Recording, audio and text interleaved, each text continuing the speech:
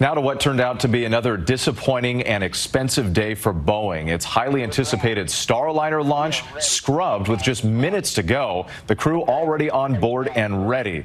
The delay blamed on a computer problem, which is not under Boeing's control. Here's ABC's Faith Abube from Cape Canaveral.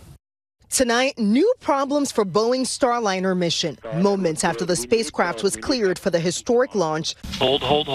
the liftoff scrubbed with less than 4 minutes left on the clock.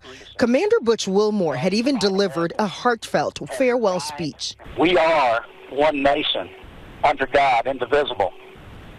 And when we together use the power of that combination, we can do some pretty amazing things.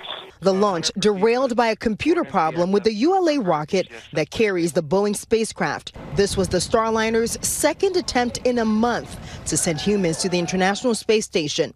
The mission, already years behind schedule, repeatedly grounded by software glitches, fuel valve and parachute problems on both the Boeing spacecraft and the ULA rocket. What do you tell anyone out there who's losing faith in this mission? The vehicles were ready. We just happen to have, an unlucky ground card problem. So we'll fly when we're ready, and it should be soon. The next possible launch window is next Wednesday.